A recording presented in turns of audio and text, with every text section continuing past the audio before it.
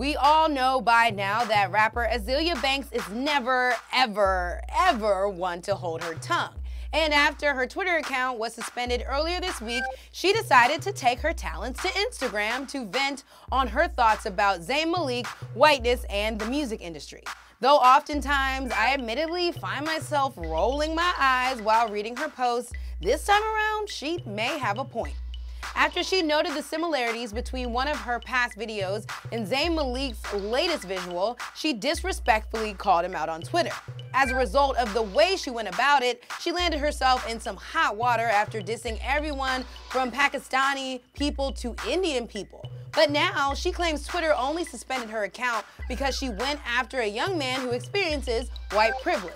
Her IG caption read, "I've been belittled, berated, stolen from, called crazy when making clear and true observations about the world we live in. I'm not blaming anyone or anything for any of my actions, but I think it's really important for people outside of us, black folk, to understand the detrimental effects of whiteness and white supremacy / white cultural pervasiveness on black people's mental health."